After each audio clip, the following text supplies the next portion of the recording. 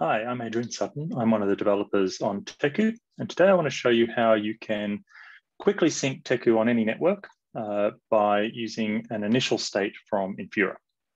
So this is the Infura dashboard. I've created a free account at infura.io, and all I need to do is come to the ETH2 section, and I'm going to create a new project. So this first one is one I've been using for some Teku testing. It won't be there by default, but you can create one.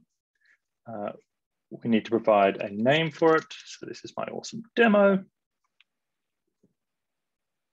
Create that. And what that then gives us is access to the APIs. It's unique project ID and project secret. They're secret. Don't put them in a webinar. I'll revoke these before I post this. But all we need to do is copy the HTTPS URL. So I'm going to sync MainNet today. And then we can come over and run that with Teku. So we're going to use Teku on MainNet, and the initial state is going to be that URL. Now, it's part of the standard APIs. This is just a typical Teku API that Infura is providing. Other clients also support this same standard API. So if I can get this right, it's ETH beacon. No, that's wrong. ETH v1 debug beacon states finalized. And with a bit of luck, if I type that right, then Teku will start up and download that initial state. So there it is, pulling it. Must have gotten it right because it's taking a little while. It's about 20 meg for MainNet, not huge. And you can see already we've loaded the initial state and we're up at epoch 33,000. So that's the latest finalized epoch that we just grabbed. What Teku then needs to do is go and find some peers. So it's got, from when it downloaded that, about 2 epochs worth of blocks worth to sync. The chain is moving on, so it'll be a little bit more than that by the time it finishes finding peers. That takes about a minute. So we started at 12:05 my time, and we'll see a couple more slots while we're going through the discovery process, looking for those peers, sorting out if they're any good.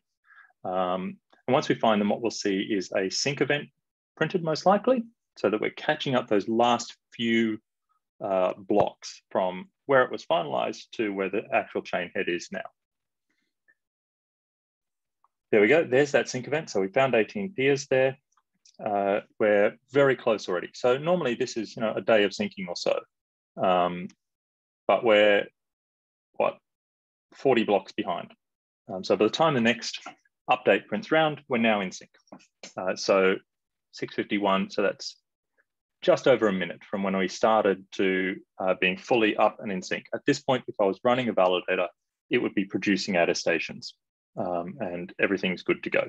We can see we've got a new block in there on time. That's all it takes. I can run that again. And so if I can't shut down Teku, I can run that again, leaving the same initial state param in there.